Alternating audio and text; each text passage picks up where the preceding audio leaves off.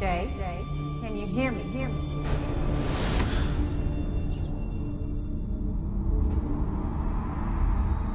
There's something very dark in this family that I was never quite able to see.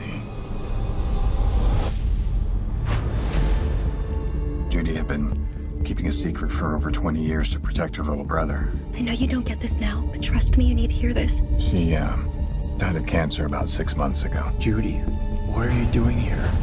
Just another projection of his mind. We've got to treat him like he's real, just like he is to Jay. It was a dream. It was just a dream. It was a dream. Step back, detective. Don't touch him. He's in between being awake and dreaming. You have no voluntary muscular control. It's like being trapped in your own body. The big mirror in the living room was broken. It's happening again. Look at her!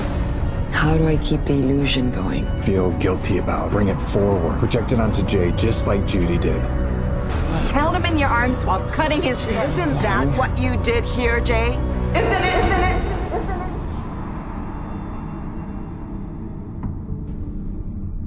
There's something about that night that it never left me. She told me about something that happened in the country house. Jay was only 8 years old. Jay, talk to me. Jay, talk to me. What happened to Roy, Jay? Remember.